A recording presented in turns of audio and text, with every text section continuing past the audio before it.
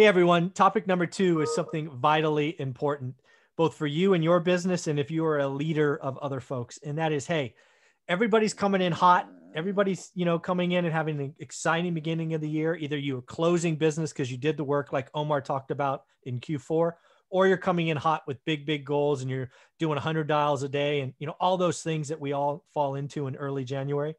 But what I wanted to ask Omar, because he is remarkably successful, #1 agent for a long, long time. How does he keep the fire? How do you stay excited in July and August, Omar? That's what I want to talk about in episode number 2. Yeah, well, staying motivated is definitely the key. Obviously, you have to have something driven by that motivation, though. Like there has to be something that you want to accomplish. Your goals obviously feed your future, but having quarter goals for me is kind of the key. Yeah. I took what you said earlier and I implemented it immediately. And I always did yearly goals and I would, break them down monthly. And now it's like, okay, every 3 months now. So this is kind of the avenue of where you want to go. Like everybody's going to start off great, in January. And if you don't, it's okay. But how to maintain the motivation that you have right now in January, and then come July and summer when everyone's going places, they're going here, they're going there, summer's happening. Everyone wants to leave and not work because they want to spend the money they made in the first and second quarter. Yeah. That's everybody.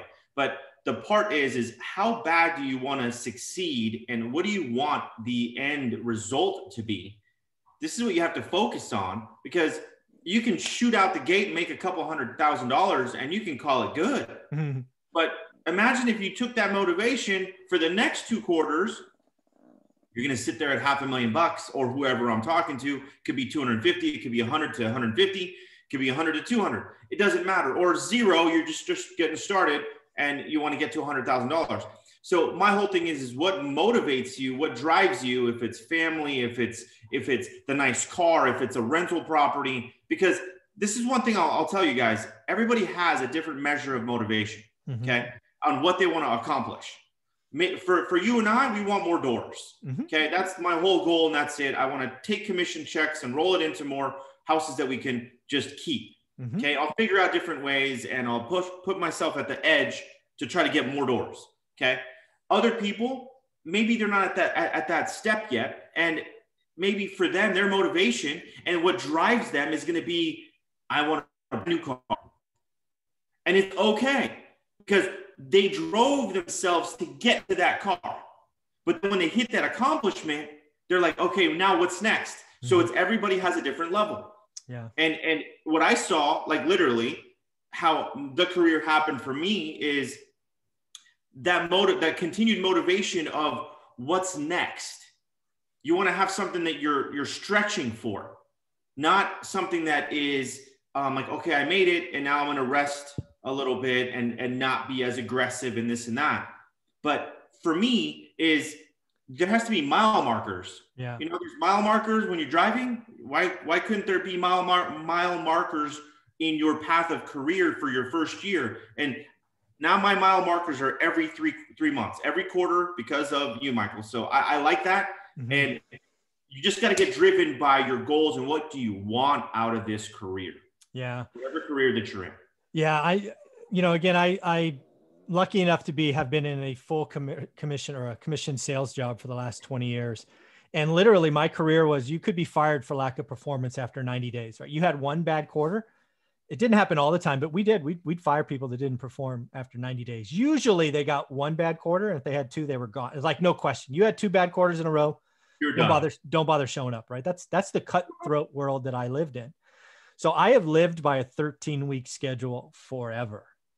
And there's a couple of important subtleties in there. I just want to hit. You've hit them, but I just want to hit them again. Please. One is you need to break down your yearly goals into 90-day segments, 3 months, 13 weeks, whatever is important to you. But more importantly, you need to break that down into weekly goals, right? So for example, real estate agents, right? Especially the first year folks. Well, go back and watch some of Omar's playlist. He talks about how to start and do all those things, but it really gets to, you got to talk to more people. So how do you do that? Well, sit down somewhere, network with folks, go figure it out. But worst case, go stand in front of a grocery store. Go, go get uncomfortable. Because again, how do you talk to, I don't know, maybe your goal, a new person. This is a great goal that I would do if I was new. I want to talk to one new person a day. So what do? Well, you talk to your friends and your family and you're into day 10 or 12 and you're like, oh, I'm cool. But then it's like, shit, I don't know any more people or nobody's calling me back or go ahead. I want to, like, you just gave me an idea for the new people. You were going with the whole grocery store. Yeah. What does everybody need right now? Everybody needs masks. Yeah, exactly. So have your little brand or just give away masks with your card. Here you go. They're brand new. Yeah. Oh, okay. And you may not get their information, but you might actually have somebody call you because you provided a need for somebody. Exactly. Yeah. Oh, that's good. And I wrote that down because I'll probably end up doing it. Yeah, you will. Yeah, but that's the key is you need to break down, like if you want to sell a lot of houses, whether you're a wholesaler, an agent, an investor, whatever you want to do, you want to hit X number. What you have to do is you have to back that down all the way to the beginning. And for most people, it means talk to more people. That's where it starts. And then there's a conversion factor. And then there's a referral factor and all of that. But most people have to talk to more people. So set up a daily goal and look at yourself every Friday or Sunday or Monday or Wednesday, whatever day is important to you, and have an accountability partner, just like we talked about in episode 1, and tell them how you did. And if you're good, the first 13 weeks, it'll be one a day. This is what should happen. This is why my teams always killed it. We would all do one in this example, the first 13 weeks. And then you know what? We would up it to 1.5 or 2. And again, think about what we're doing, right? We haven't changed our yearly goal at all. But what we're doing is we broke down Q1, we built momentum, we built habits, and we kept getting uncomfortable. And magic happens when you blow out your numbers. Magic happens when you blow out your numbers. I'm writing this down, Michael, just because it's awesome. But how about this? I'm taking this from you. But magic happens when you become uncomfortable. Exactly. That's where the magic happens, is when you're uncomfortable. You actually can get, this is why the 75-day hard challenge, it works for me, is if you can get comfortable being uncomfortable, you're more than halfway there. Oh yes, that's good. That is good. If you guys aren't writing notes, you guys need to, because I have a whole bunch of notes already, and I'm sure you guys are. But yeah, but that's the key, and that is how we kept blowing out our numbers. That's how I took a product from zero revenue to 100 million in just over 2 years. That's insane, Michael. Yeah, it's very rarely done, right? And that's because we had a yearly goal. I think year 1 was like 32 million or 28 or whatever it was. We started understanding what that meant for Q1. We hit the targets for Q1.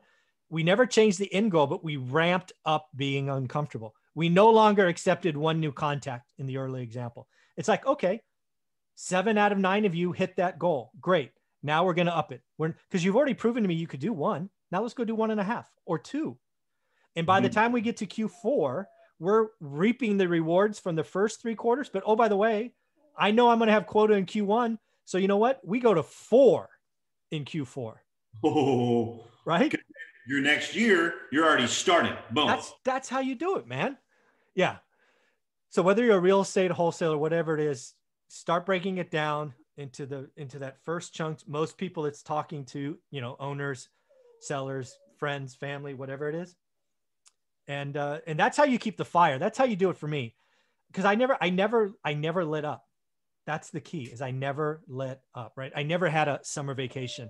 I took a vacation, don't get me wrong, but I had to deliver the numbers, right? If I was a week in Mexico or whatever, an Alaska cruise, I either had to hit it the week before, which is usually what I would do to cover me, or I would hit some the week before and some the week after, right?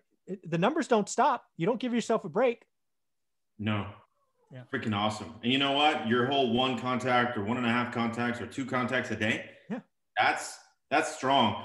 One of my bands broke. Uh-oh. And the band it said on the band 1 contract a day. There you go. one contract a day, and that's 365 contracts. I mean, obviously that's super, it's a challenge to get one contract a day, but at least you're seeing it every day and you're like, hey, you know what? I got this. And your one contract could be, hey, it could be us in the real estate field.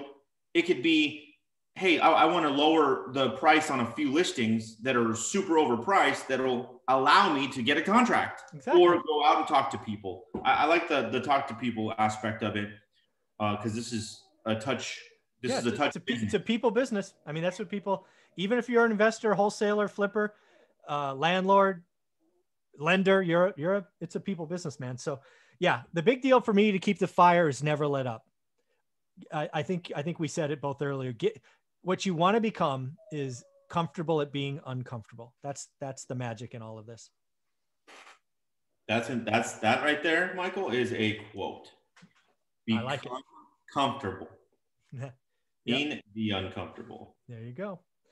Well, cool, man. Any closing thoughts on this one? Because this one's been a lot of fun for me. It's a particular passion.